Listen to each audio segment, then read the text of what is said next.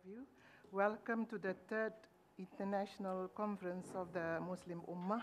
In this session, the speakers will speak about the quest of democracy, the quest for democracy, examining civil military relationship in Muslim societies, the case of Sudan. Without further delay, I would like to introduce the three speakers for this session.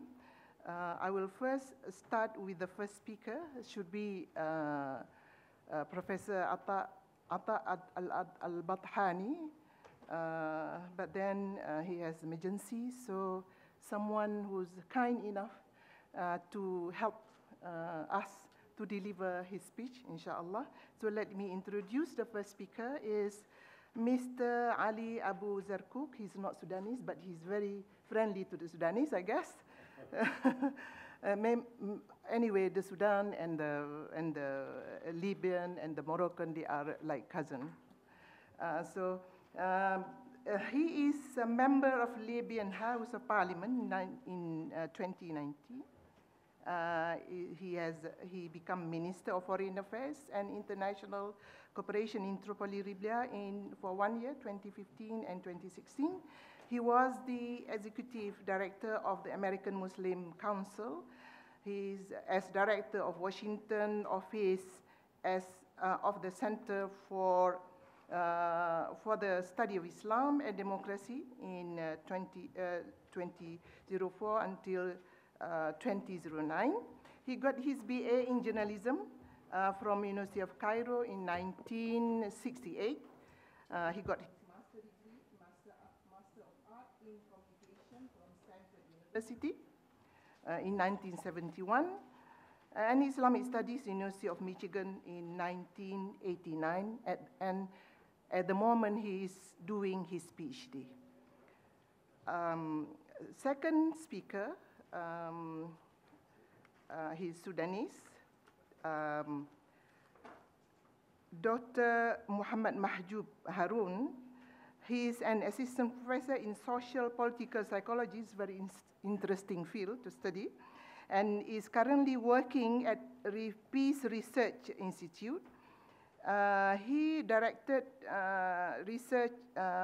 Peace Research Institute from 2010 to 2017. Dr. Harun obtained his PhD in psychology from London School of Economic and Political Science in 1997. He published in London, UK, the English Monthly Journalist of Islam in the West. Dr. Harun served as both as journalist and publisher, and he published a lot of publication in different languages. And he, as a director of Peace Research Institute, and he's founded and served as chief editor in the bilingual journals in Arabic and English.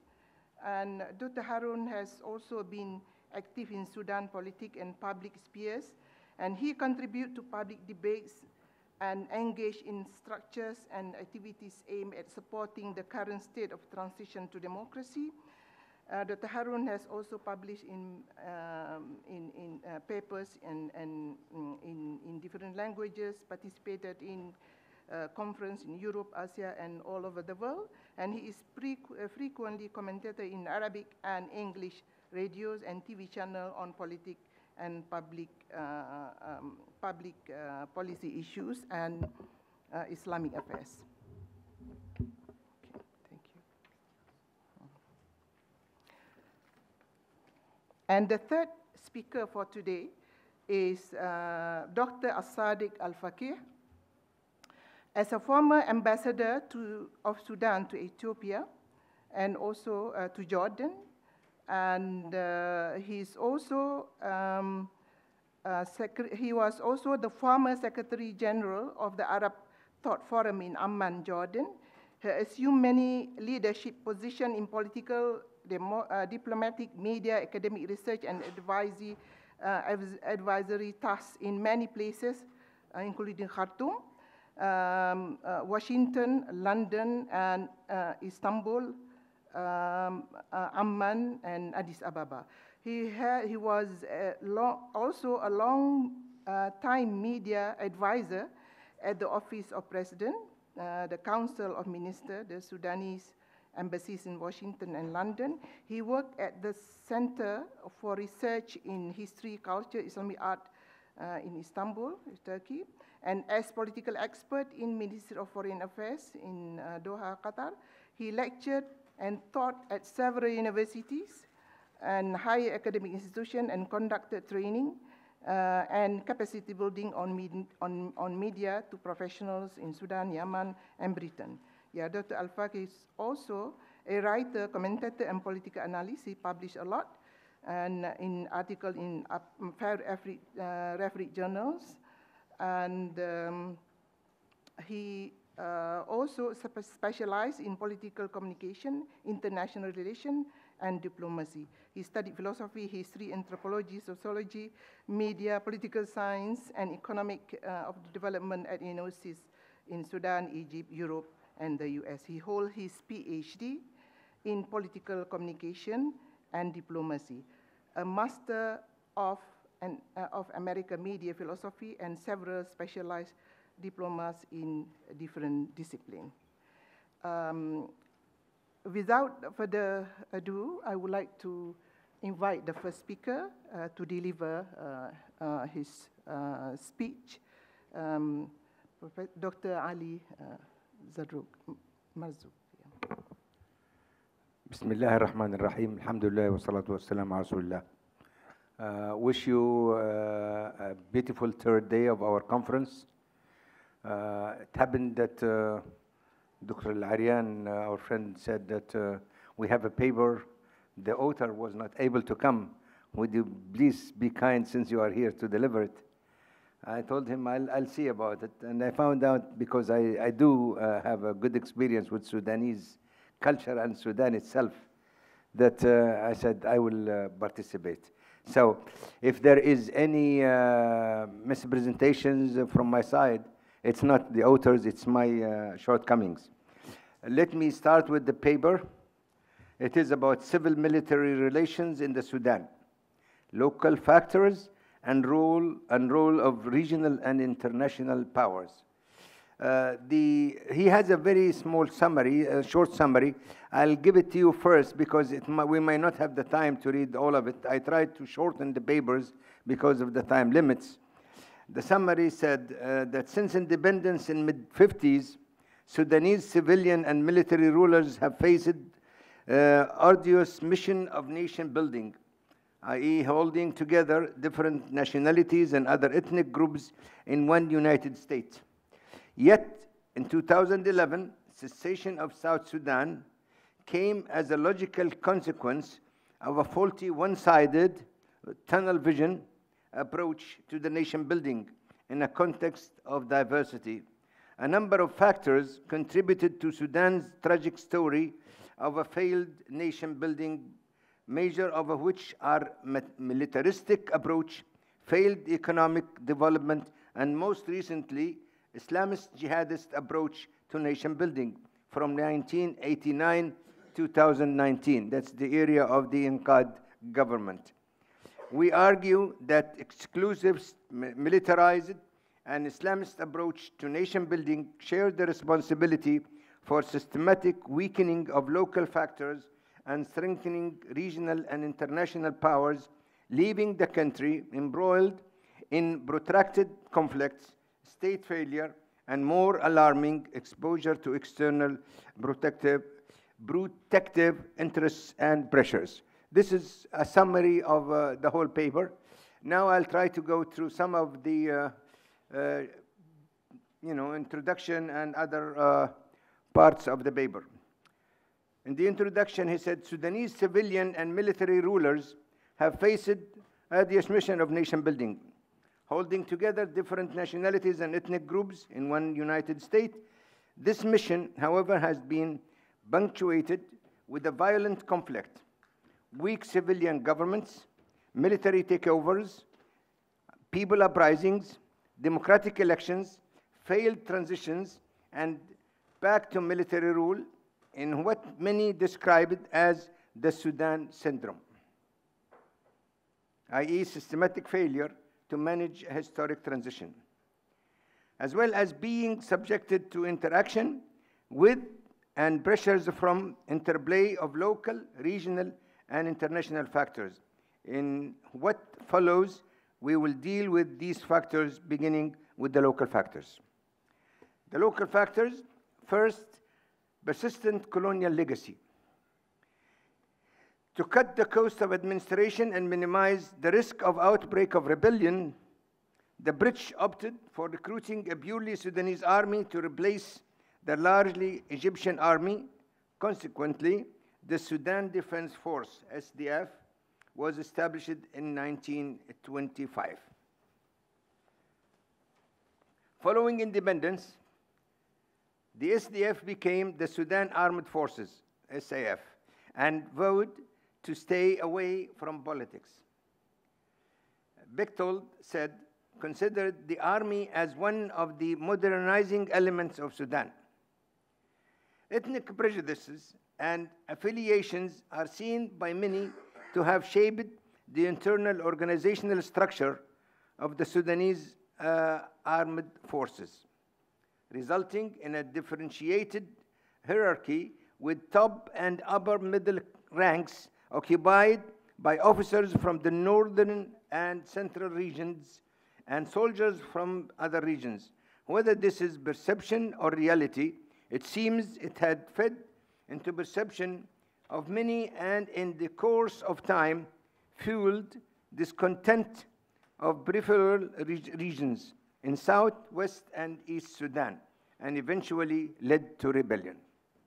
Marginalization of peripheral regions. Successful governments in post-independence period are accused of centralization of power and manipulation of administrative structures and to undermine the control of local people and authorities over resources. For sizable portions of population, identity and ideology, particularly Arab nationalism and political Islam, have been used to mobilize support to compensate for the governance and development failings of state policies. Elites have mastered the divide and rule tactics inherited from the colonial era through their territorial organization in the modern Sudanese state. The result has been underdevelopment, exclusion, and violent conflict. Rebel movements. On the eve of independence in January 1956, Southern battalions mutinied and took up arms against the newly formed national government. Though armed rebellion was confined to the south, in other peripheral regions, calls by educated elites for equal status and fair treatment by central government began peacefully as early as 1950s, but then gradually resorted to violent means. With passage of time, 1955 to 1972 and 1983 to 2005, elements of the Bija in the east, the Four in the Darfur, the Nuba in Kordofan, among many others, have been drawn into armed conflict with the Sudanese government or government-backed militia. Sudan's complex armed conflict has been characterized as a civil war of interlocking civil wars. Equally, its causes are interwoven: economic, resource-based, ethnic, cultural, religious, and international dimensions all play a role, some being more important in some parts of the country and than others. All are underpinned politically by the state's crisis of legitimacy and its ability as a vehicle for economic exploitation, which drives political elites to compete to control its institutions. Peace agreements signed with rebel movements did not last. And through time, rebel movements grew in strength, involving the army in a war of attrition. In 1980s, the National Army had been fighting at more than one front in southern Sudan, Blue Nile, and Nuba Mountains. And at the turn of millennium, Darfur joined the violent conflict, and so was East Sudan. Arab nationalism, Nasserites, communists, and Ba'athists. Give me time, huh? Egypt, under the regime of July the 23rd, negotiated with Britain the Self-Rule Agreement of 1953 for Sudan, and since then, Egyptian leaders viewed Sudan as a close ally. In particular, Nasserites, Ba'athists, and communist ideological currents have been active in recruiting army officers. During the 60s, the army, inspired by the Egyptian model during Nasser's reign, began to interact with society outside the military barracks, leaning towards leftist and nationalist ideologies. The so-called Free Officers, a group formed by young and radical officers, supported anti-government protests that led to the fall of Aboud's military regime in October 1964. A period of parliamentary governments followed, but political squabbles and infighting led to yet another military takeover, this time by radical army officers led by Colonel Ja'far Numeri in May 1969. In July 1971, a group of pro-communist army officers carried out a coup and declared their intention to reverse. Ooh. The paper is too long. Okay, but I will finish. I'll try to use. Maybe we should have distributed the paper itself. Huh?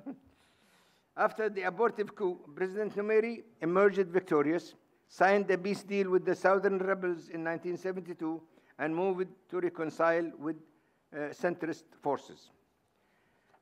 Numeri was eventually overthrown by a broad-based civil protest movement in April 1985.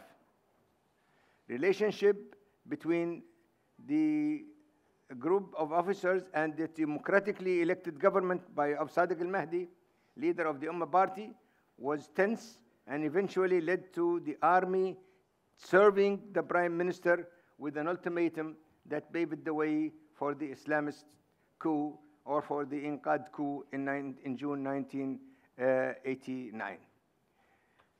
Here, he spoke about the regional Islamic links in both 1989, and then spoke about the civilizational in disguise.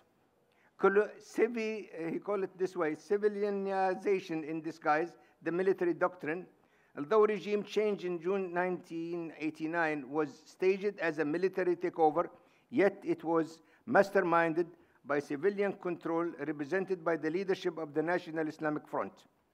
Military officers were acting in accordance with politics designed by civilians.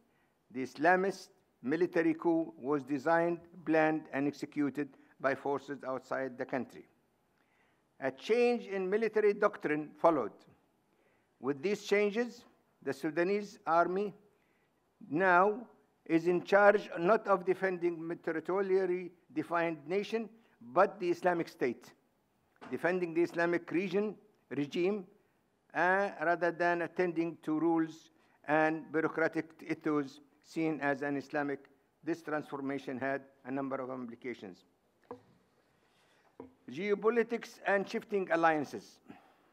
With ideological changes in Khartoum and the removal of Hassan al-Turabi from power in 1999, Sudan regional links began to show signs of interest in normalizing relations with neighboring and international communities. In the wake of the South Sudan secession and Khartoum's subsequent loss of oil revenue and economic and financial crisis, it was the Qataris financial assistance that rescued the Khartoum government But the Qatari role is not confined to financial and economic assistance. In all Qatar's moves in these regions, Sudan is seen as a strategic player. Over the years, Sudan has also cultivated special relations with Iran and Turkey. Iran was instrumental in assisting Sudan's arms industry. Press reports refer to incidents in which Sudan was implicated in arms transfers to Hamas in Gaza and the Houthis in Yemen and the jihadist group in Libya. Military, security, economic, regional relations. A number of studies have shed light on the economics of the military in Sudan, documenting the systematic and increasing involvement by the Sudanese army in economic and business activities. One important sector is the production of military equipment, which was after the formation of the Military Industrial Corporation. International factors, and I'll try to shorten. Oh, I have only 2 more minutes. The radical policies adopted by the Inqaad regime ushered in a realignment of the country away from the Western countries to move towards strengthening relations with China and Asian countries. US, West, boycott and war on terror and Sudan. Relations between Sudan and Western powers, US and Europe, passed through different phases from 80 to 2019, during which relations were characterized by mutual animosity. US imposed sanctions and other Western powers showed no interest in working with Sudan. But after 1999 and the split with the ruling Islamic movement and the removal of Hassan al-Turabi from power, Khartoum sent signs to soften ideological drive and normalize relations with the international community. The global war on terror and Sudan's following the cessation of South Sudan, an objective in the realization which Western countries had invested heavily, the international community seemed to have lost interest in following it through with an agenda for democratic reforms as stipulated in the relationship with Sudan, and the West remained in limbo. Sudan, I will finish with a few statements. Sudan-West relations remained in limbo and characterized by ambivalence. On the one hand, Western countries valued their intelligence cooperation with Sudan in tracking the activities of the radical Islamists, but on the other, they were not yet ready to allow Sudan to join the international community. The military security nexus expanded greatly during the oil decade, yet paradoxically, gradual transformation of the regime from military to a one-party and eventually a personalist autocracy has increased its share of the government budget. In its potential political role has been circumvented. Let me conclude. Local, regional, and international factors have interacted and built each other in historic process that took off early 50s. Both civilians and military leaders were confronted with awesome tasks of national agenda, uniting a diverse Sudanese nation, building inclusive and representative state institutions where Sudanese feel equal and attend to the economy to deliver basic services and development goods. As things now stand, Sudan, the region of Horn of Africa and Red Sea, is in turmoil, emerging as a security region, almost competing with North Africa, Middle East, and the Arab Gulf in security risks it harbors as a result of fallouts of failed Arab Spring. World and regional powers are vying to have stronghold in the area of Iran-Arab rivalry in Yemen, Europe, Turkey, Russia, USA, and Israel are watching carefully developments in the region, not to mention China and India.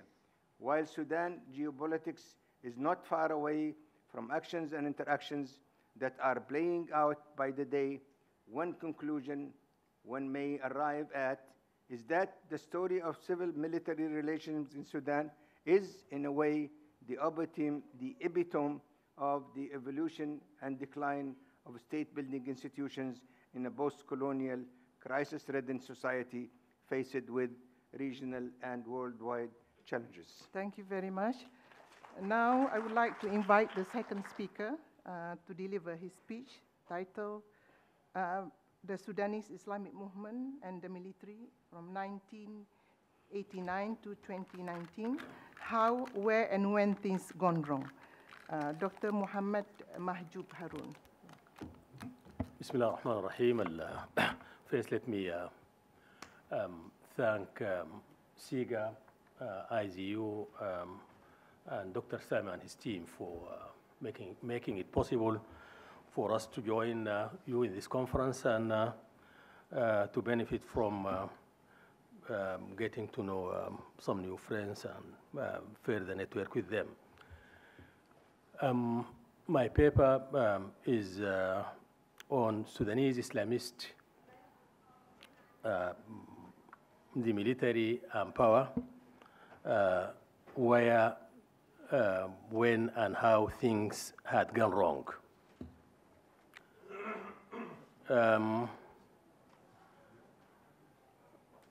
I'll try to be quick and to also try to summarize as much as I can a relatively long paper in such a short time. But anyway, in authoring this paper, I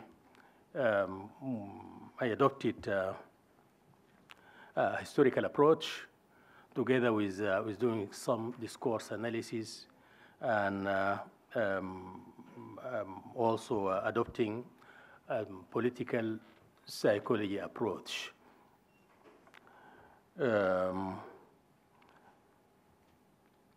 The Sudanese Islamist, also I refer to as the Sudanese Islamist movement,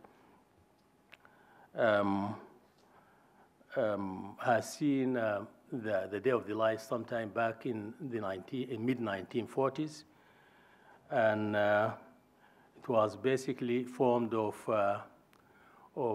students coming from two different backgrounds. The first membership of the movement were formed of students coming back from studying in Egyptian universities, and the other fold was formed from university students at the then Gordon Memorial College, which later became the University of Khartoum. This movement has taken quite a number of names, and this continuous change of naming was also due to changing roles in Sudanese political life. So first it was known as the Muslim Brothers, and then it took some new names, including the Islamic Constitution movement, the Islamic Charter movement, and when it came to power in alliance with the army in 1989, it was called the National Islamic Front. So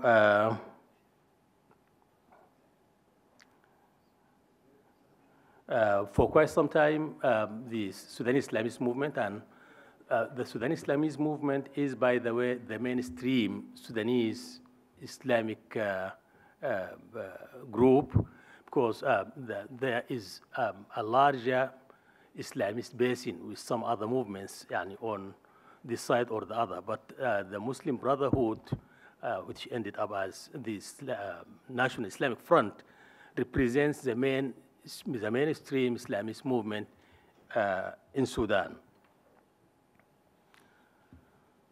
And during the early days of the Sudanese Islamic movement, which I call SIM in brief, was caught in a bit of left-wing, right-wing kind of political struggle within the Sudanese single university by that time, the University of Khartoum.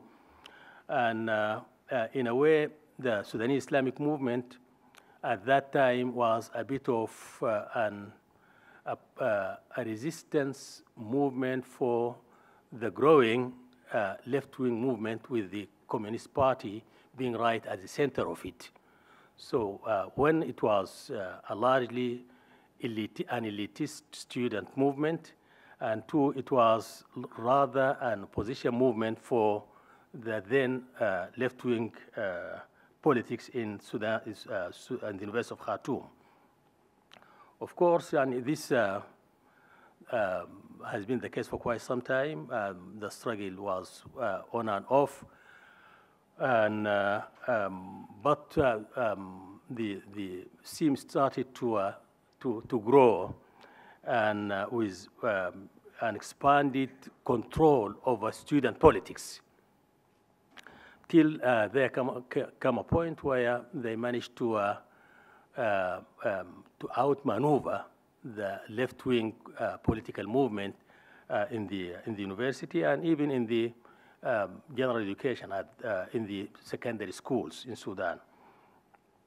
That was the case during the 1960s all the way to the 1970s. And when it was sometime towards the end of the 1970s, the Sudanese Islamic movement managed to almost fully control the student politics, while at the same time it was keeping an eye on national politics outside the university campus.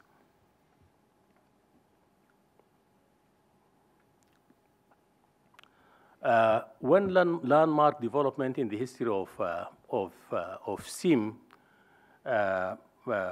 took place sometime towards the mid-1960s. And this is a period which the paper tends to call Turabi's era. And this is about the period when Dr. Hassan al-Turabi, the late Dr. Hassan al-Turabi, was playing such a central role in shaping the Sudanese Islamic movement. And it appears that the October 21st, 1964 popular uprising against the military regime of General Ibrahim Aboud in Khartoum was to bring about some good news to the then largely student-based Sudanese Islamic movement. Dr. Hassan al-Turabi, who was just back from Europe with a PhD in constitutional law, managed to daringly mobilize the masses in 1964 in an event which triggered the October 1964 revolution against the government of the day, which was the government of General Ibrahim Aboud. It was a military government by then.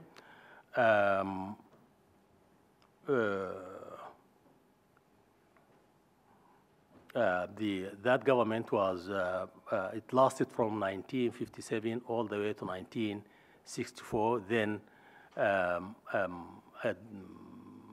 democratic government came into place by then. The Turabi's era was marked from then on. The Turabi era markedly instrumental in shaping the future Sudanese Islamist political movement was born into existence. Turabi had in fact gone well beyond that limit by playing an influential role in drawing the contour lines of the political realities of both Sudan and the Sunni Muslim world from the mid-1960s till the day of his death in 2016. So this is about the role of Dr. Turabi in shaping the Sudanese Islamist movement. Then, sometime towards the end of the 1960s, Sudan was in a rendezvous again with military rule. That was when General Nimeri, back in May 1969, came to power by a military coup. And this coup was also another landmark in the political development of the Sudanese Islamic movement, where it has chosen to go for a first high-profile role in national politics. Formerly, it used to be, as I mentioned, a small elitist student movement, but by then it was face to face with the challenge of entering the larger national political arena. And in that, the Sudanese Islamic movement contributed to establishing an armed political alliance in opposition of the military government of General Ja'far Nimeri. But after a failed armed attempt to depose the government of Nimeri in 1976, the National Front, that's the alliance which brought together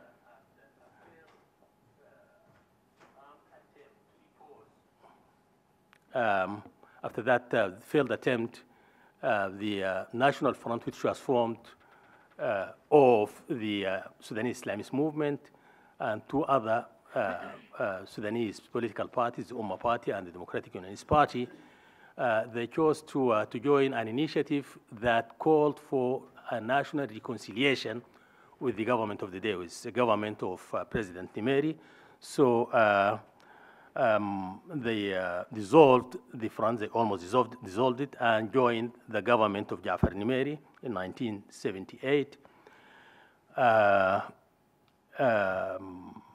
And that was a bit of a golden time for the Sudanese Islamic movement, which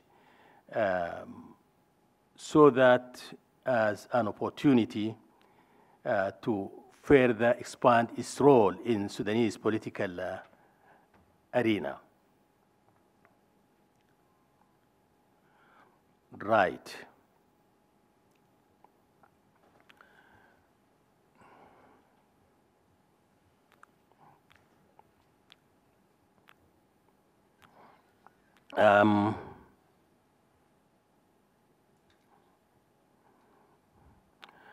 Then the Sudanese Islamic movement used that epoch in the 1978, 1985 to invest in building a rather stronger political movement in Sudan.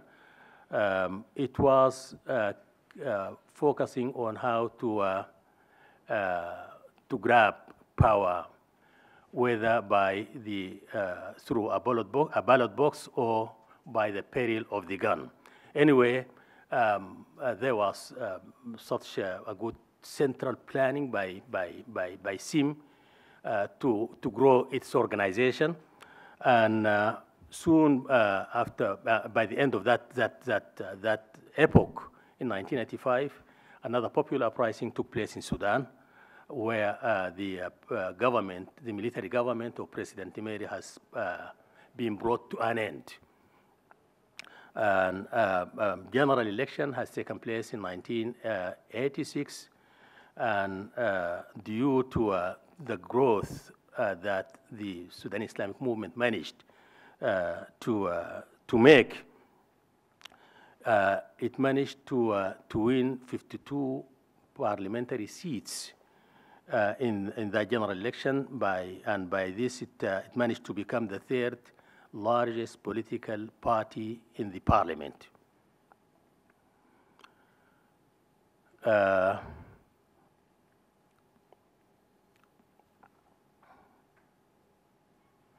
Right.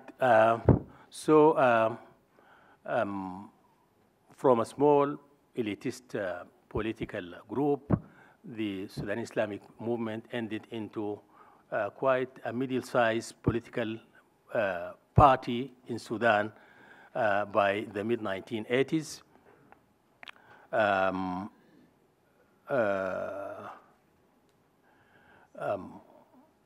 Okay, right.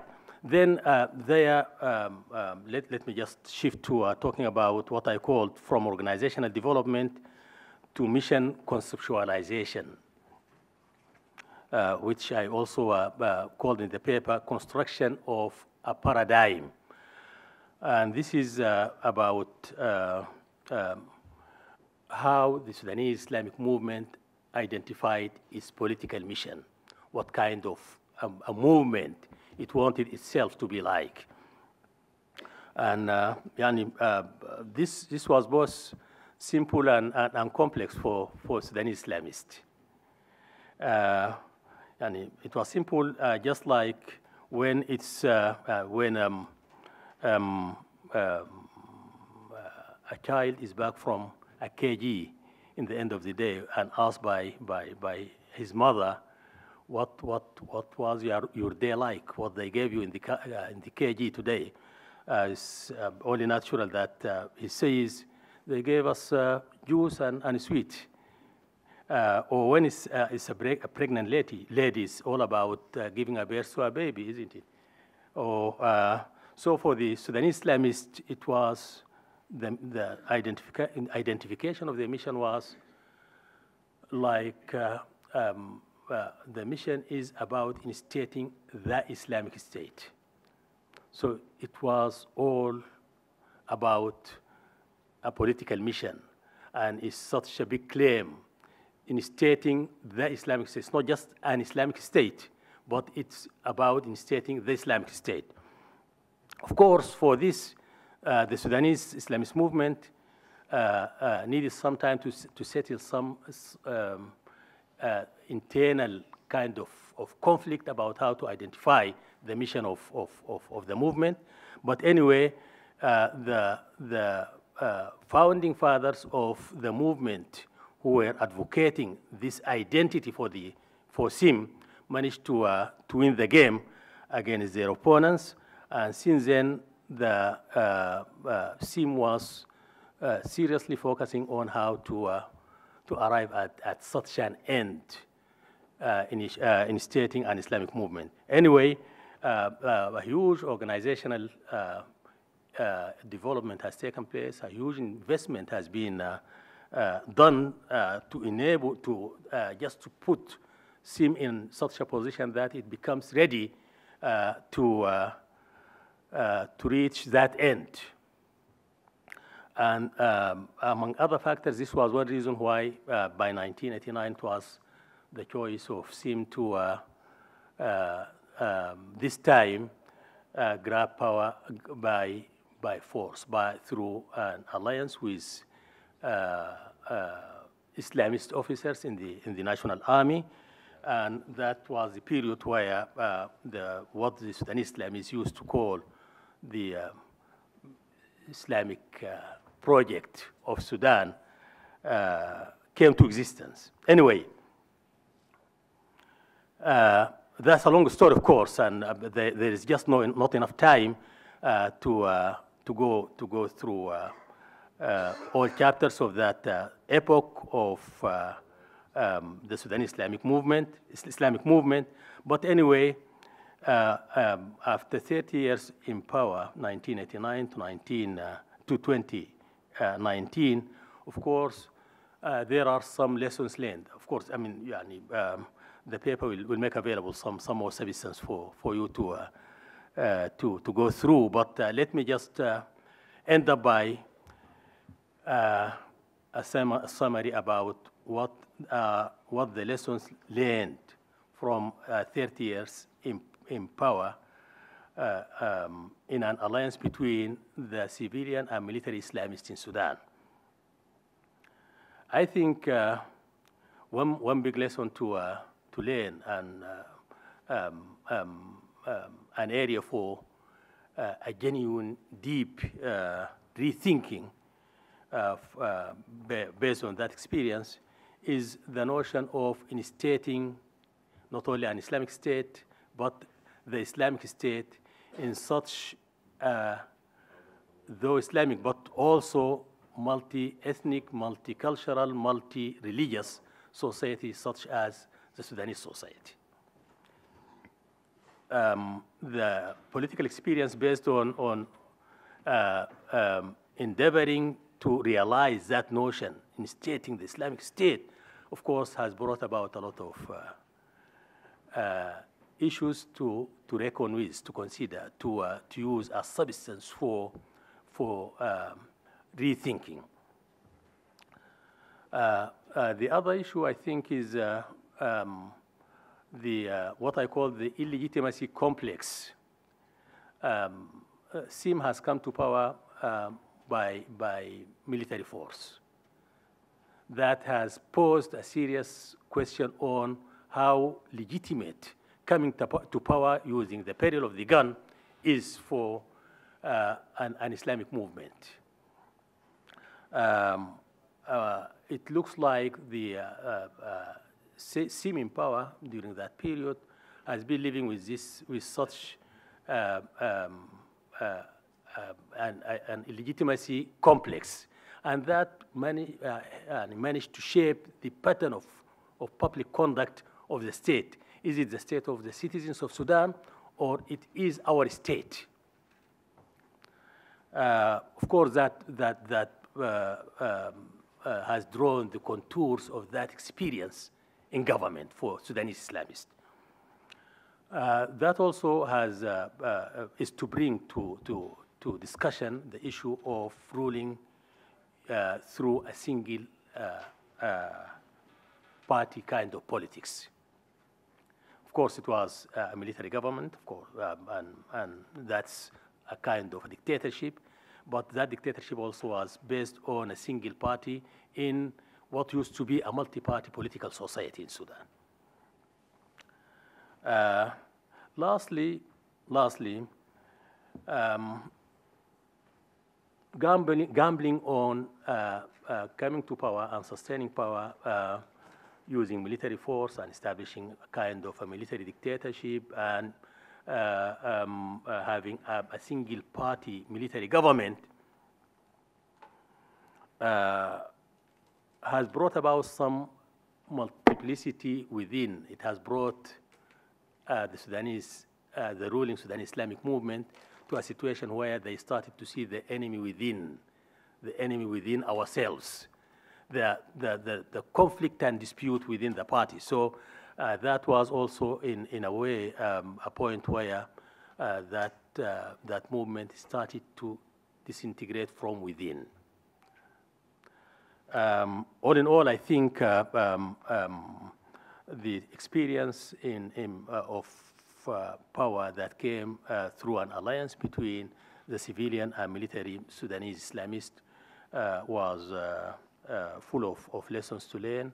And I think the challenge that's left after that experience has been brought to an end by the April 11, 2019 third popular political uprising in Sudan.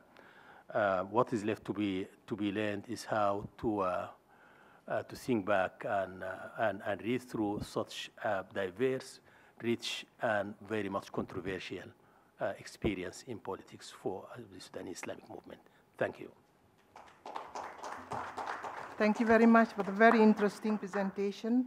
Now come to our last presenter, Dr. As-Sadiq Al-Faqih will speak on the role of elites defining the complex civilian-military relation.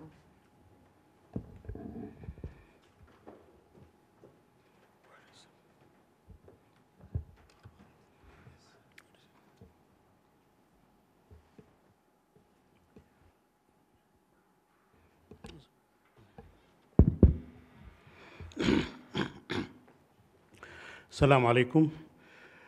First, allow me to extend my sincere thanks to SEGA and especially to Dr. Samuel Aryan for availing me this opportunity to be here with you in the last few days. It is good to be last because there is a lot of things you don't need to talk about, especially the history. And I put some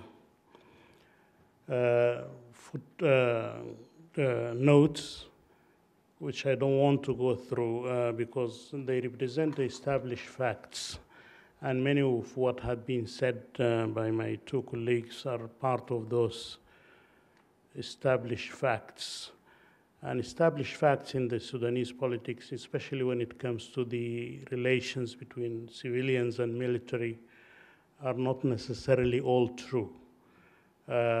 Because the history of the Sudan is very different when it comes to this particular issue of civilian and military. Probably because of the experience of our political elites since the days of the colonialists, when they started their civil struggle against the colonial rule, which was very strange. It had never happened in any other country because when the British were defeated earlier by the Mahdists, they came in a different form for the second time. They occupied Egypt and the Sudan, and they came in a very small number as a mandatory system in the Sudan, and they brought few administrators from Egypt, and they left the local administration intact. So we had 3 layers of governance, and they call it also a strange name, condominium, the condominium role. So the graduates organized themselves, or the political elites, in clubs, and they started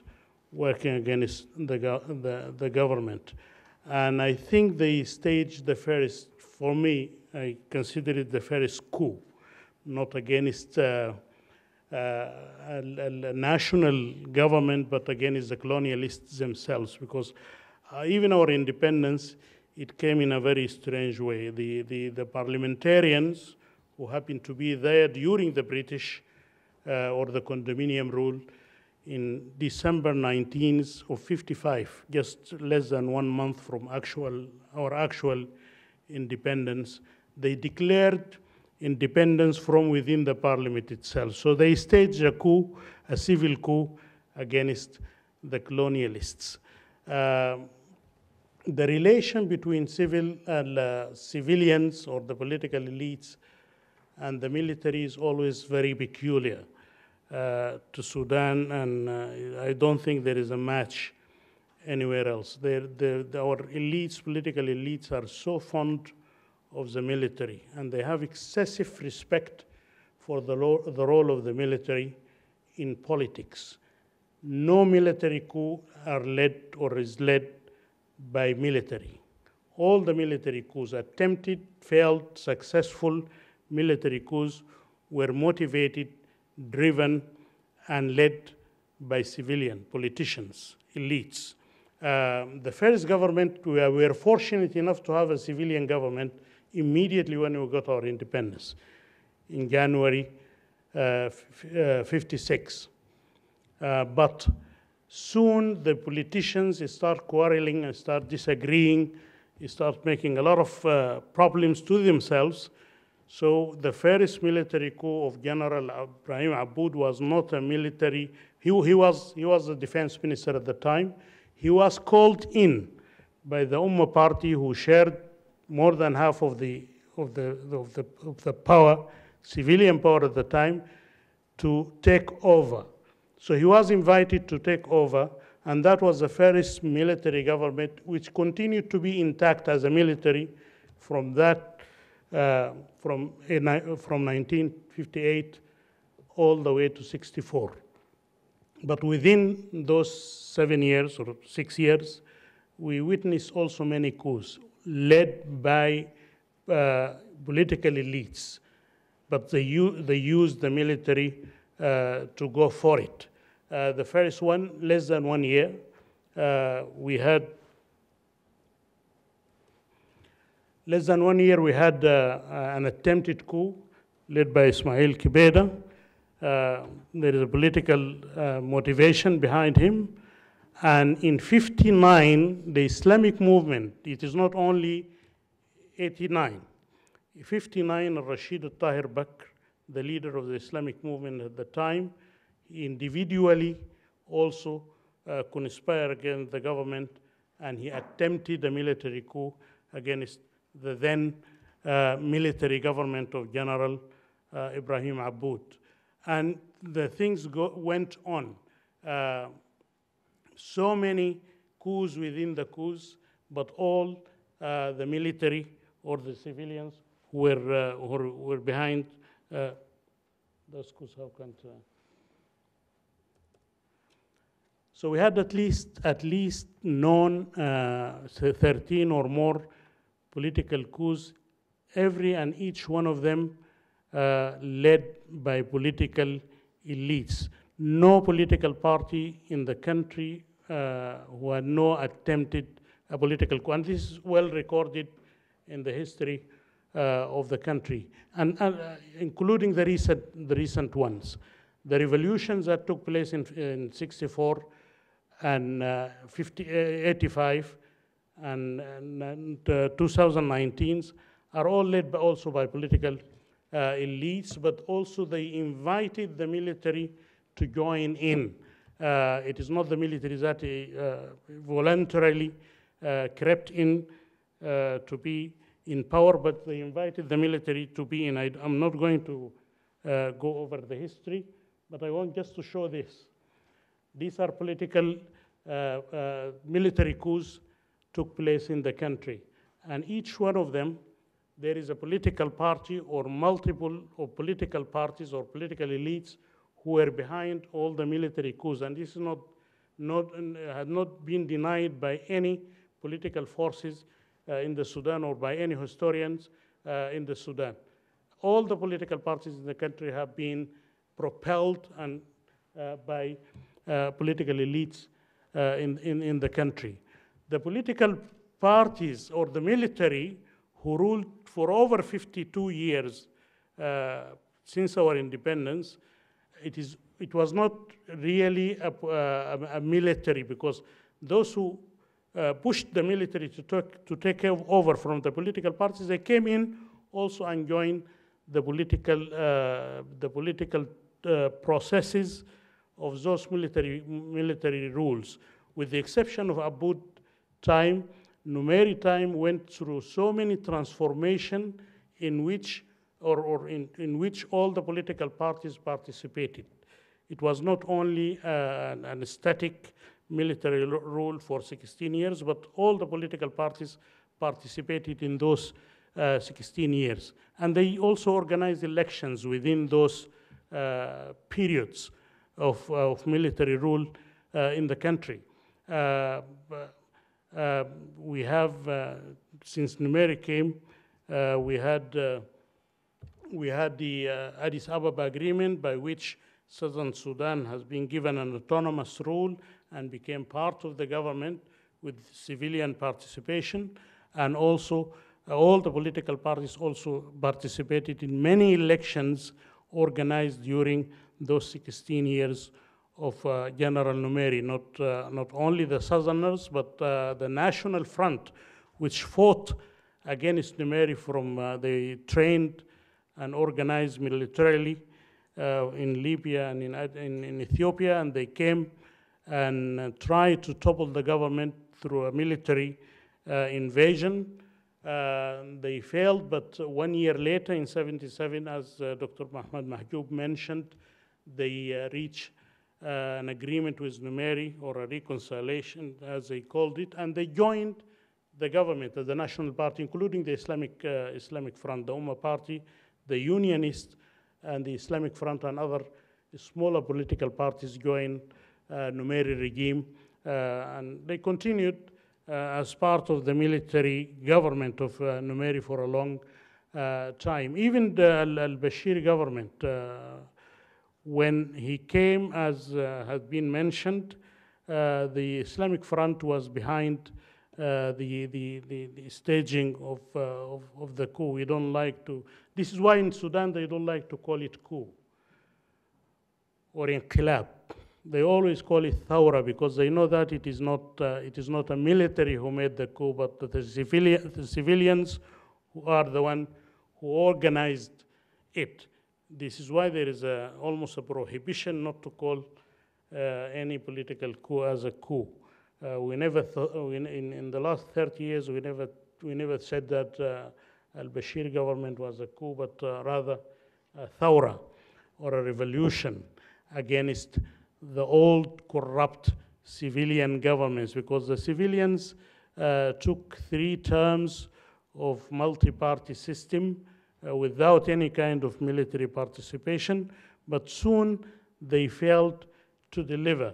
Even the first statement of General Aboud, which came just less than 3 years of the first term of the first government, talked about the corruption, talked about the patience of the military running out because of the quarreling political elites and political parties.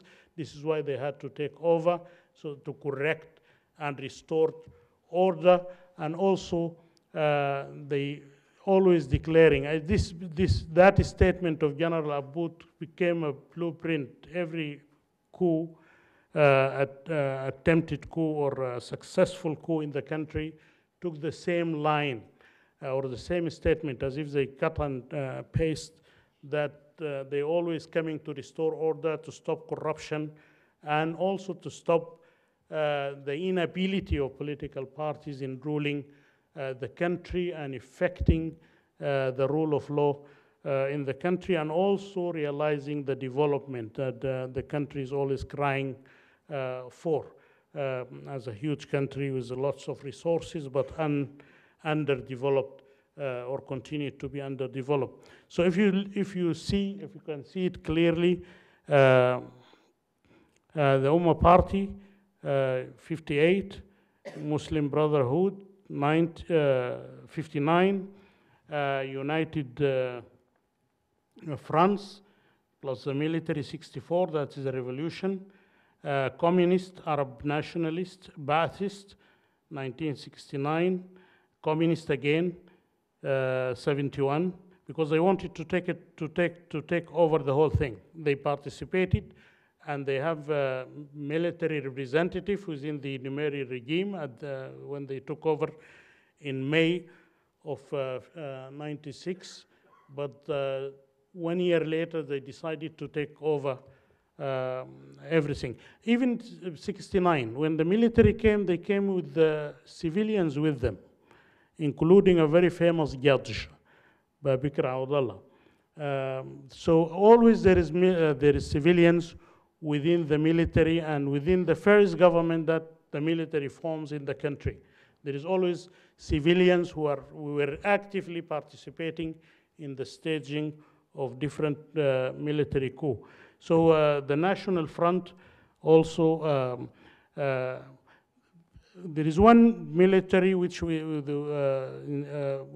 one military coup or an attempted coup of 74, in which individual judges, lawyers, were behind the attempted coup, not a non-political party. The National Front came back on 76, as I said, from Libya and Ethiopia, and they staged an attempted coup against Numeri government. SPLM, of course, they revolted. They were military and also civilian political elites from Southern Sudan. They revolted against the central government in 83. One of the things I just want to correct it from what my brother Ali Abu Zaku said in Abdel Bathani's paper, not because Numeri declared Sharia in 83 or the Islamists tried to impose Islamic laws in 83 that the rebellions in the Southern Sudan erupted. The rebellion erupted actually because Numeri ended the autonomous rule dictated by Addis Ababa of 1972. So the rebellion started in May of that year, 83, and Numeri later on declared in September. This is why they call it some September laws in the Sudan. The Sharia laws call it the September laws, and that in itself negate the idea that because of the Sharia laws, the rebellion started again in Sudan. So they actually staged a coup inside the barracks of the military in southern Sudan in 83, led by Dr. John Gang, who was a colonel in the Sudanese army. The national revolt of 83, as I said, that it's a military and also political elites. The National Islamic Front of 89, before that, the revolt of, or the revolution of 85. The revolution of 85 actually organized by what we called then the modern forces, the trade unions, the NGOs, and many smaller political parties at the time. That was 85. 89 came the Islamic movement, and I think Dr. Muhammad Mahjoub said a lot about that. The Ummah Party attempted a coup against al-Bashir in 1990. It's an aborted attempt. Many officers from the Ummah Party tried to stage a coup in 1990. Among them, my own uncle is a general at the time. The Arab Socialist and the Ba'ath Party in 1990 also tried almost a successful coup.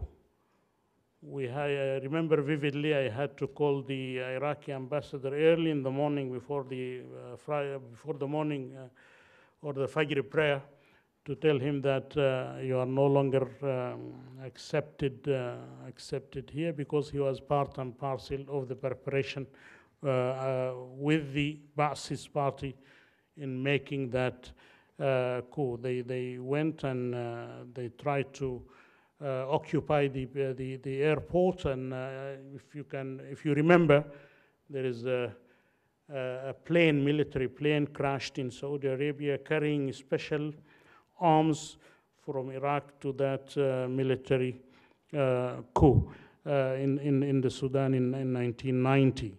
The Ba'ath Party also in 92 tried another coup. In 83, political elites from western part of the country, from Darfur also, organized many military movements to take over the government. They even attempted to invade the capital city, Khartoum, to make the change through, but they are all politicians and political elites who formed rebellions, military rebels or military organizations in Darfur in 2003. The SPLM was behind them, the leftists was behind them at the beginning, but later on, even Islamists organized their own military groups or rebellions in Darfur and continued. The war is raging until today. It's less than it used to be, less effective than it used to be, but they are still not part of the political process of the country. The Popular Congress also accused of staging a military coup in 2004, and so many other coups undeclared, unannounced. Even in the last revolution, we had 3 governments in 3 days. Al-Bashir, Ibn Auf, and Al-Burhan came after in just 3 days. And till now, they claim to have discovered 6 military attempts, military coups. And I'm sure if they are true, all those military coups or military attempts to overthrow the government, they will be politicians or political elites behind them. I just want to say a few things about the latest, or the power sharing, which took place after the revolution. If you can recall, all the calls from the United Nations, from the Africa Unions, from all kind of organizations, that they would like the military to step aside, not completely, but they would like a civilian-led government, not a civilian government, not an elected government, but a civilian-led government. There is a recognition, not only in the country, but even abroad, that the military has to be part and parcel of any composition of any government because of the situation of the Sudan, the insecurity or the rebellions in different parts of it's a huge country. It will affect so many neighbors. If left for weak political organizations or weak politicians, it might not stay as united, as strong, and it might not be able to keep its borders. And you know, there's a transnational or global problems now, including the human traffickings and others. Sudan is very, very important to be kept intact and to be kept guarded. This is why none of the claims, none of the requests from the international community, from the regional community, ask for the military to completely step aside, but they ask for a civilian-led government. And the civilian-led government with the military composition as a Supreme Council leading the country are getting much of the support. And much of the contacts, I'm sure, are with the military rather than with the civilians right now, because they know that the authority rests there. So the politicians and the elites of the country are the one who are, or they're supposed to take the blame of all the political or the military coups and military coup attempts in the country, and also to share the blame of not working hard or working diligently to perfect the process of democracy, the process of elected governments, since the country was blessed to begin with that form of government. We started with a civilian government, but we spent more than 52 years of a military type governments, but they are not totally military. There's always been elites and political parties behind those governments. Thank you.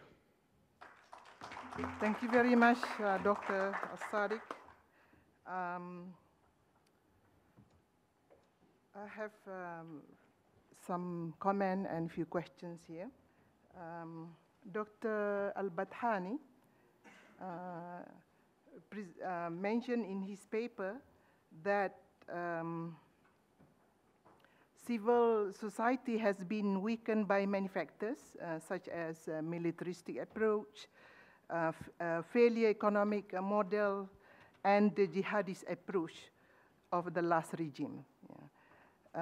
However, with the current political transformation in Sudan, present a new example of civil society's ability to impose its will on the ruling military. The SPA, the Sudanese Professional Association, for example, successfully mobilizing international support. So my question here is that, what are the models for both government and economic development for the Sudan in order to achieve the democratic governance? This is even Professor Harun also can respond to this because it's interrelated. So it was mentioned in the paper of the Al-Bathani. Yeah. And I say it again? Yes, I'm talking about the statement of Professor Al-Bathani speaking about the weakened the factor that lead to weakening civil society, for example, like a military approach, jihadist movement, and also the failure of economic development system. So my question is, what are the models you propose, or both of you propose, for the new government or for the democratic governance? And my other questions is about Dr. Harun doesn't highlight at all about one of the most important factors that also contribute to the failure of economic system in Sudan, which is tribalism. And there is another comment about the Dr. Harun. You mentioned that the last government, or the last regime in particular, SIM, Sudan Islamic Movement, they have this kind of, or they are rather suffering from obsessive, compulsive, neurotic behavior, which is very strong. That's why make the movement dysfunction. But because your exposition of Islamic movement is started from very early stage, and you mention about many of them, a lot of course, with this negative aspect. But there are, I think, just to be just to some of the Islamists, for example, a figure like Abdullah, Sadiq Abdullah, and the group, they are different. I mean, definitely we cannot accuse them of suffering from obsessive, compulsive neurosis behavior, but the power not with them.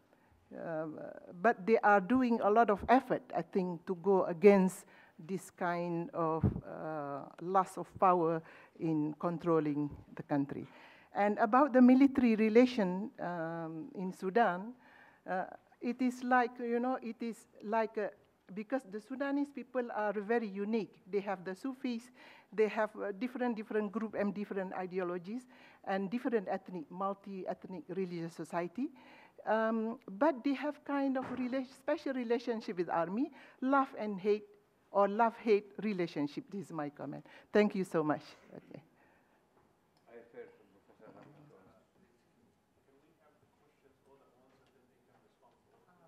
Sure. Okay. Okay.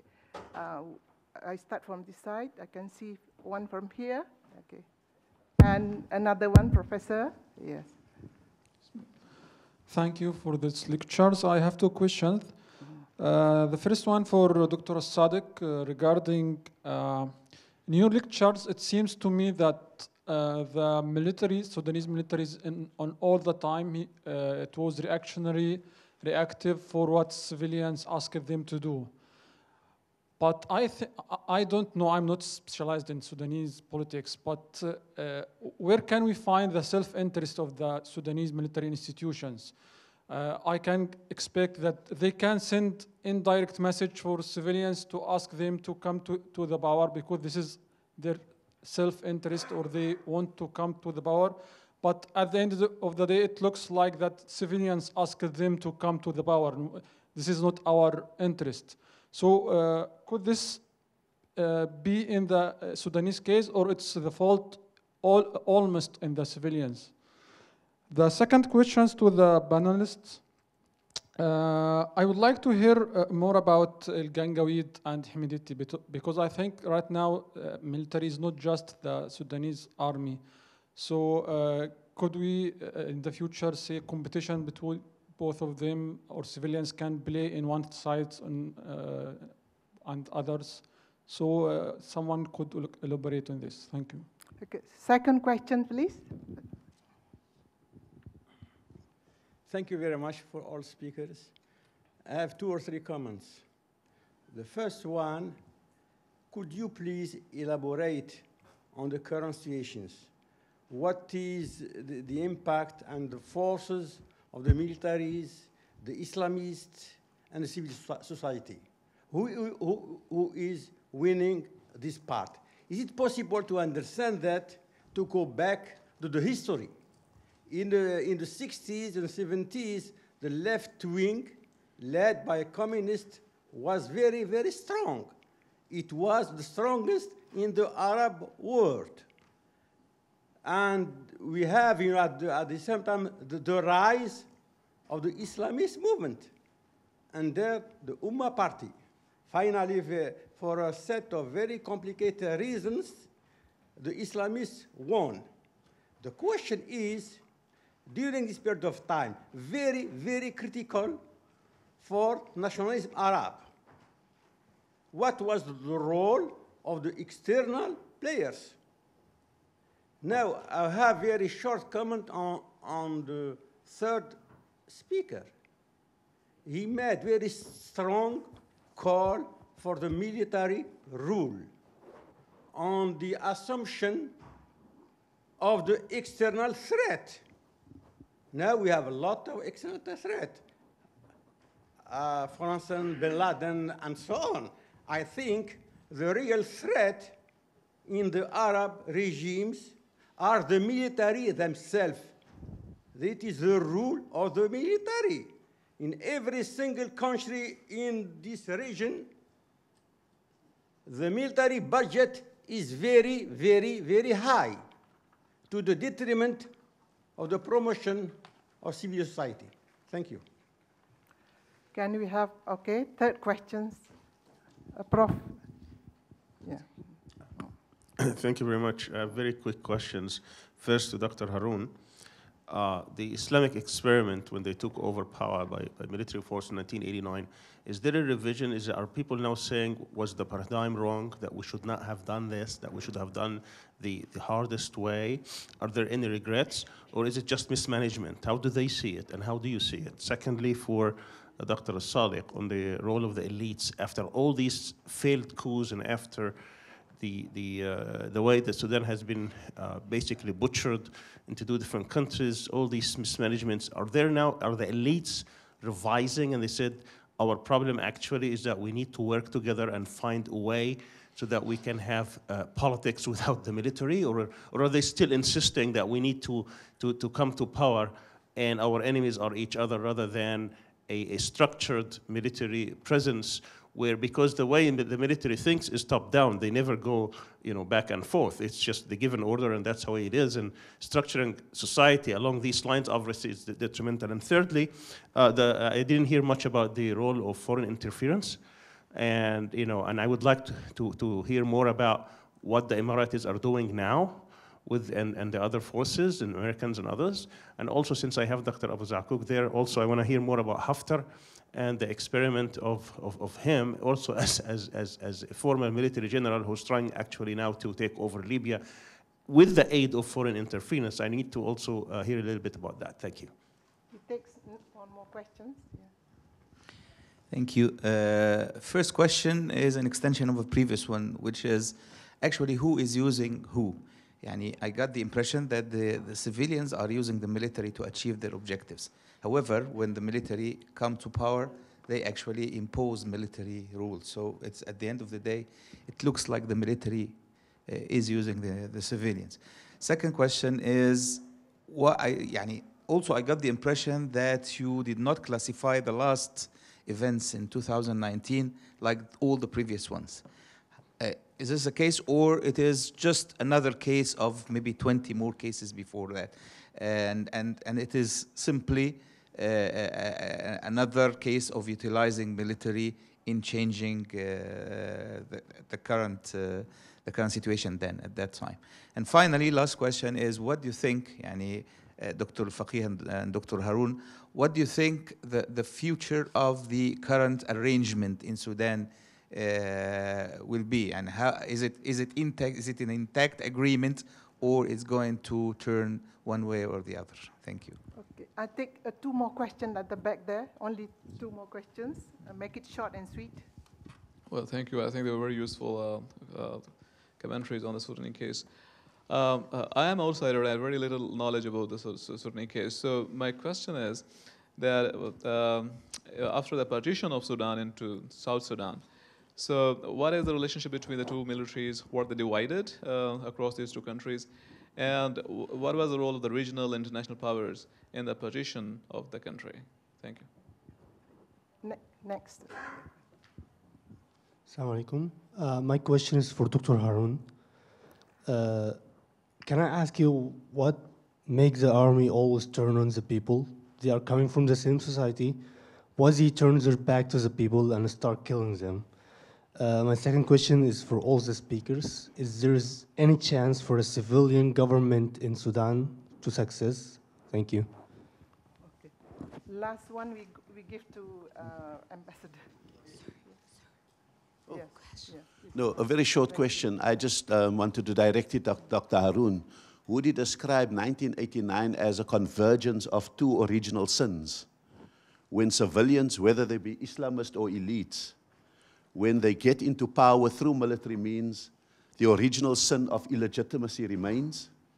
And when a military tastes power, they are unable to relinquish power once they have tasted it, and they often treat every problem as a military solution that is required rather than a civilian solution. So I'm just trying to think of these convergences of two original sins in 1989 based on your analysis that you have done. Okay, each of presenters has 5 minutes to respond. Okay, thank you. Starting with the question raised by Ambassador Rasool and Dr. Sami, yani, what happened in 1989? Was it kind of a wrong paradigm in the first place, or just mismanagement? And by allying with the military, no matter whether they are Islamist or non-Islamist, was that such an arrangement that would have ended up with setting up a kind of a democracy, and that the military doesn't claim the power and eat the whole cake themselves. To me, after 30 years of engagement in politics from an Islamist position, of course, I would see what happened in 1989 as rather a wrong paradigm. If we are taken back 30 years back, I wouldn't have opted for Sim to go to take power that way. And the reason why I see it as a wrong paradigm is it's so difficult to establish a democracy if that situation is lacking legitimacy. And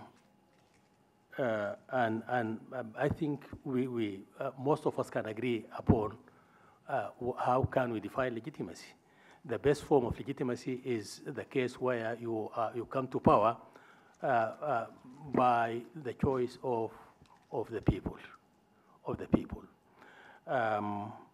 Once that's not the case, then the legitimacy of that government is questioned. And I think this is one basic issue that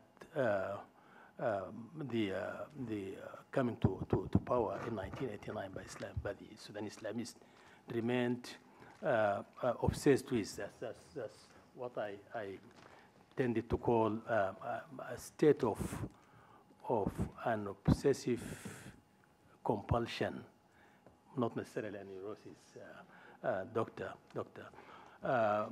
Yes, correct. I mentioned that, and I think it was a bit strong in that context. But anyway, once a government is having a feeling that it is an illegitimate government or it lacks legitimacy, then that will make a shift with regard to the functions of the state, of the government structures, how they behave. In the case of Sudan, this went on like this. First, the government, which was having a sense of less legitimacy or no legitimacy, started to be concerned about how to sustain itself in power in the first place, not to focus on the business of a government for its own citizens, its own people. So the entire conduct of government structure started to transform from focus on providing service to people, being just to people, availing enough freedoms to people, to an obsession with how to sustain the new government in power, the new people in power. And this went on to a stage where the government started to feel that it cannot rule using the same conventional state structures. As first, the government started by appointing personnel which was considered loyal to the new government. This did not work. Then this caused a shift to setting up parallel government structures. Of course, that is not ours. Let's go for ours, a much more loyal government structure. So this has created a dual system of dual structures of stating. The conventional state structures, both civil and military, and parallel civilian and military structures at the same time, using the same resources available for the government. No new resources were created. So this has also led to misuse and gross abuse of public resources. The government has gone almost bankrupt after 30 years, and it failed in the end of the day to provide the basic service to its own citizens, and it was rendered rather dysfunctional, and that's where an end has come to, into place for 30 years of government that way. So yeah, and this is quite a big chapter to debate. So I don't think we have enough time to.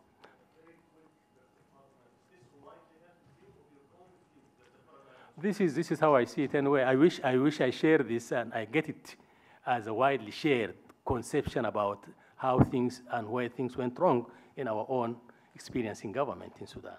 So this is something I can, of course, if we have more time to discuss, we will do so. And I wish my paper further elaborates on this when it's published.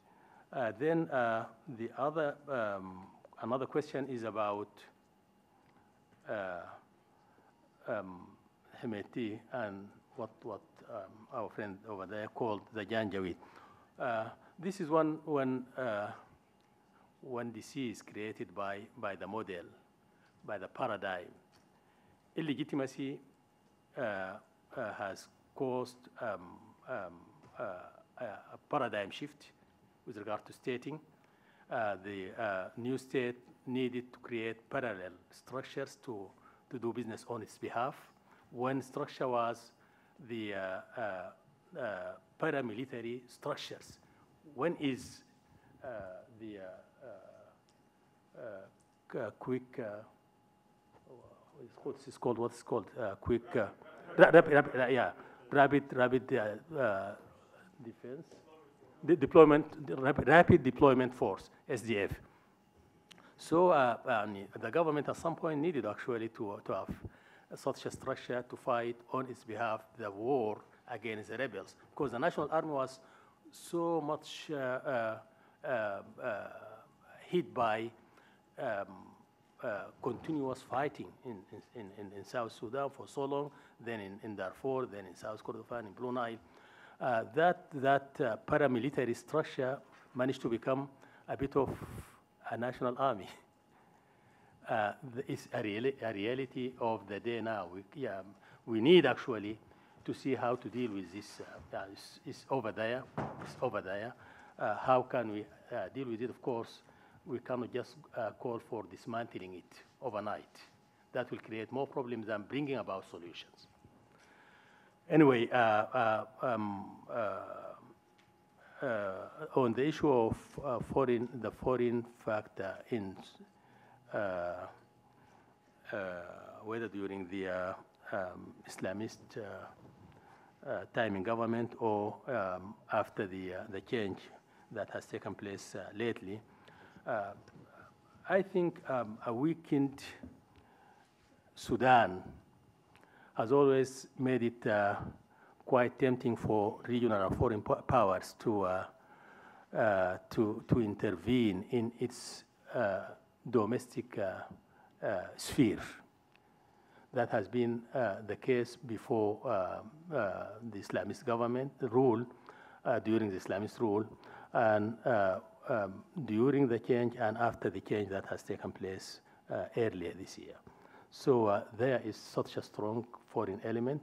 We cannot fight this foreign intervention back without having a strategy for strengthening the Sudanese, the capacity of Sudanese people to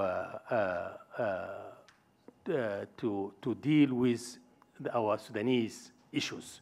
Without this, without strengthening our own capacity to determine how Sudan is to do and how it becomes like. Without this, we remain very much attractive for foreign powers to intervene in our own domestic affairs. I think that's okay for now. Thank you. Thank you, Dr. Fatima. And I will start with your your comment on the love-hate relationship between the military and the civilians or the political elites in the country. Yes, they love them, and they immediately, when they come in, they hate them. They start trying to find a way how to get rid of them or to join them. Many of the times when they fail to beat them, they just join them. This is why I said during especially the Numeri time and al-Bashir time, many transformations within the government itself, the military government, have taken place, whereby all the political parties participated in active elections or active administrative or executive roles within the government, because Numeri continued to be by himself, plus one or two of his colleagues, those who were part of the military council who took over the power in 1996. And al-Bashir also continued to be by himself, plus one person who was with him all along. But the rest of the military council were disappeared, and the civilians came in different phases. After the CPA, or the Comprehensive Peace Agreement with the South, all political parties, left, center, right, joined the government and joined the parliament and became part of and parcels of the Council of Ministers and all other apparatus of the governance of the country. Even the last revolution, where do people went to have the sitting? They went to the headquarters of the military. Ask them, please come and intervene and let us get rid of the existing military government. Many questions about, yes, maybe the political elites who ask the military to come in, but the military enjoys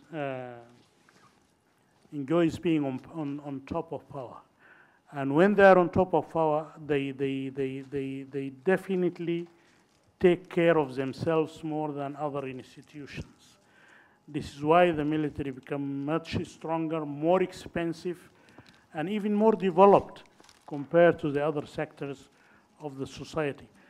Sudan, yes, we have a hard economic hardship, but if you go to the military and see the industry developed by the military and civilian industries controlled by the military is so advanced. In a country like Sudan, yes, they are producing tanks, they are producing heavy artilleries, missiles, even drones and training aircrafts. Military training aircrafts are all produced in the country. So many hundreds of industries developed by the military. I remember vividly, even during the oil money in the country, the military budget used to go sometimes beyond all imaginations for of the economists, because they are always magnifying the threats, the security threats around the country. And as I just want to add something to the paratroopers. The military, the organized military or the professional military is just too heavy to fight a guerrilla warfare. This is why they needed paratroopers to use the same means, the same tactics of the rebels. This is why they were able to suppress the rebellion, especially in Darfur and in other parts of the country. Dr. Sami, the military, I don't think it is only the military who needed to review their stance on issues. It is not a first time business between the military and the elites. It has always been there. The elites are always there. In the case of the Islamic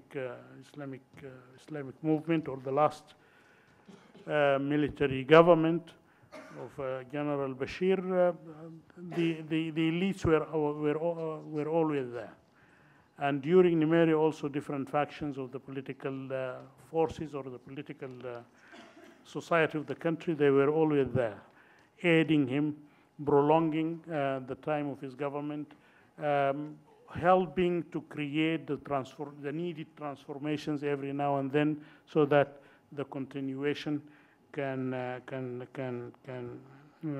still maintained. Yeah, I think I answered this question. The military would love to stay in power for their own sake. They become well entrenched, especially their immediate needs as a military and as a security grantor in the country. Who would win the existing transformation or transition we are having in the country? It is rather a difficult question. The coalition who led the revolution was hastily composed. It's an alliance of so many different factions, more than 170 groups, political parties, NGOs, and what have you. They had a declaration.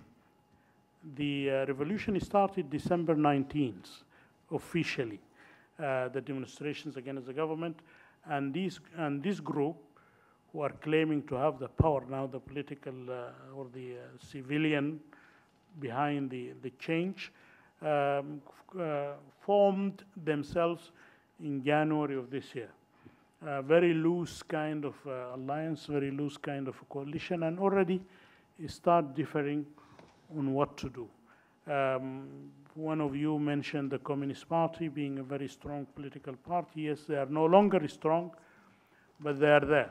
And they are very effective, and they were very effective in organizing the uprising against the government. And now they are having the upper hand in the civilian formation of the government. Other heavy traditional political parties who were party to the revolution are not getting their chance, and they already start complaining, and they are already start calling for an early elections.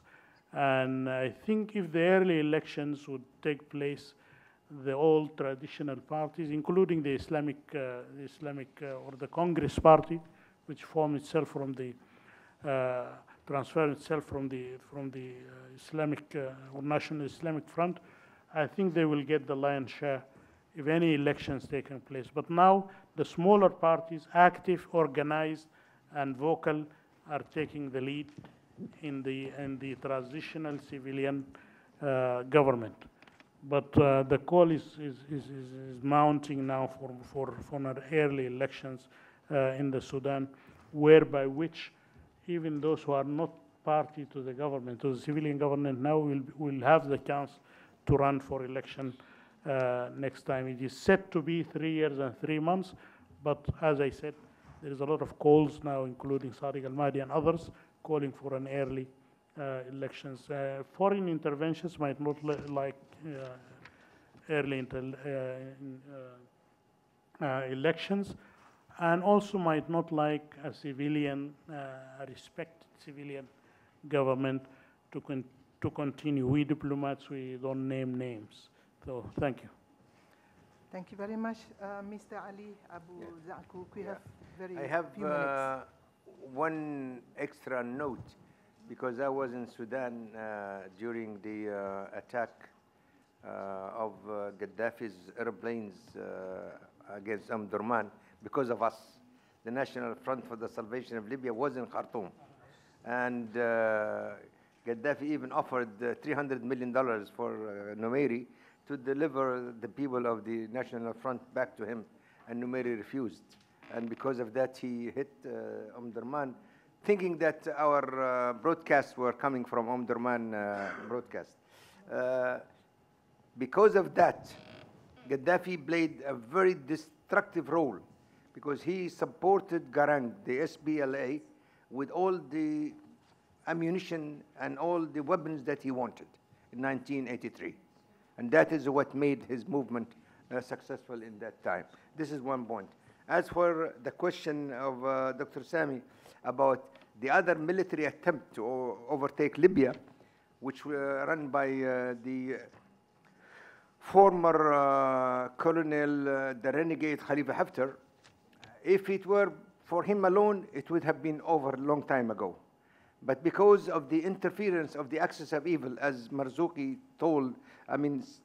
described, the Emirates, Saudis, and Egyptian axis of trying to control Libya by supporting Haftar with all the weapons and all the military and political support, adding to it France itself, that created a difficult situation for the Libyan civilian forces, and especially the government in Tripoli, which he attacked on April 4th lately, when the Secretary General of the United Nations was in Tripoli, just to show his disrespect for all the United Nations.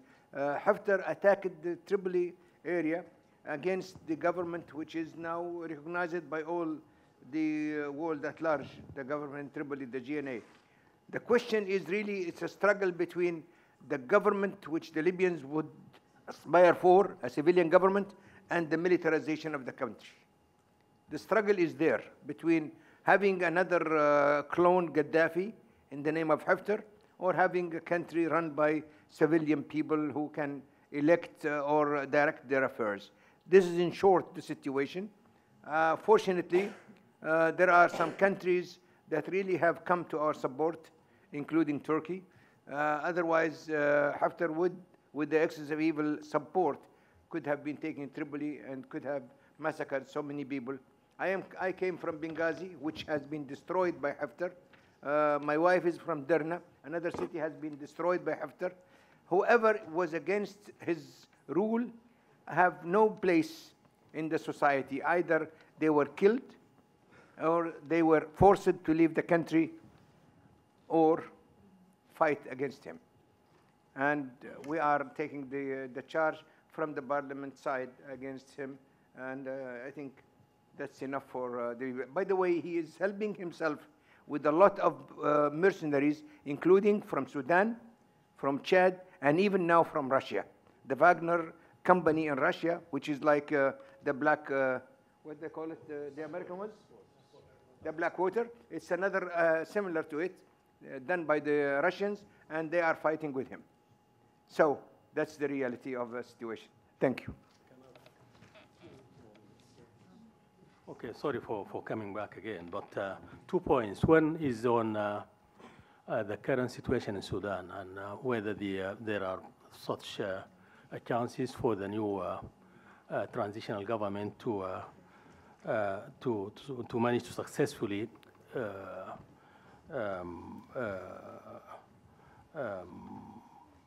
do the business the transitional government is required to do. I think when we may need to agree that the change that has taken place in April 2019 was something that Sudan needed most. That's because the Inqaz government was rendered a complete dysfunctional government. And there was just no way for the ones who were calling for a reform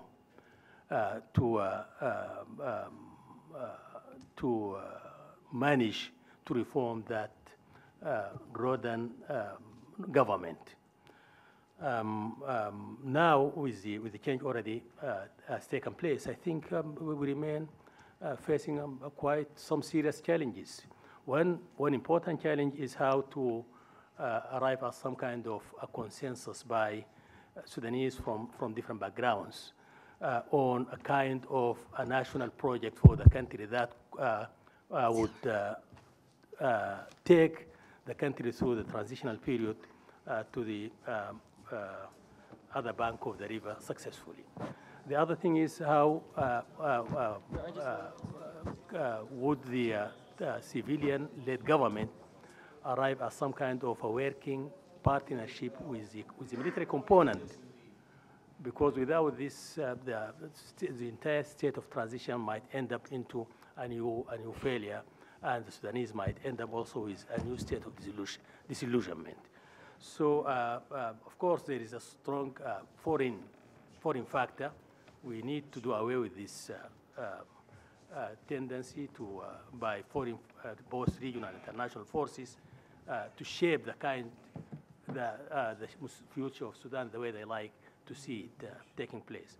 This also needs some homework by the Sudanese, without which, of course, foreign powers might manage to get it all done their own way. On the issue of the Islamists coming to power in 1989 by force, by military force, I think there was also a kind of a miscalculation by the leadership of the Islamists by then. And I think the late Hassan al-Turabi, and he was such a great man, but he committed a serious mistake. That was due to the state of self-overconfidence of Hassan al-Turabi himself.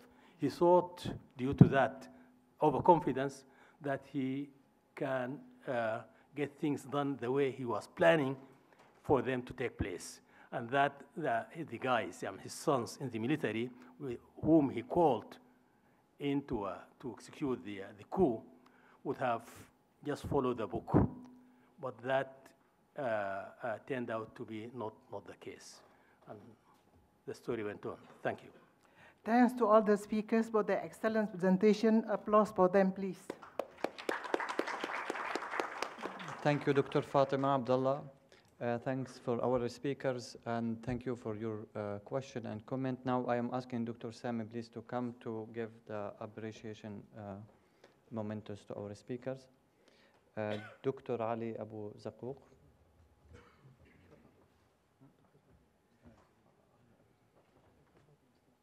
Okay. Dr. Fatima first. Yes.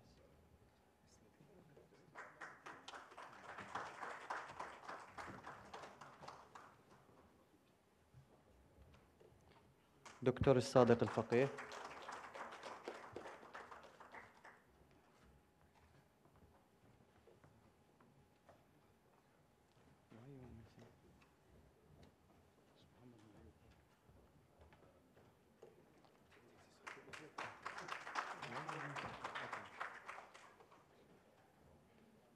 and Dr. Muhammad Mahjoub.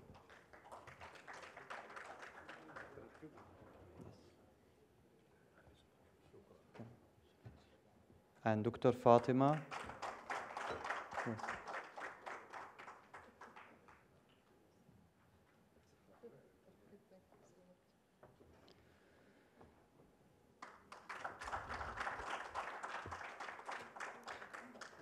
Our next session, it will be on Turkey, and we will continue at 11:50 after the break.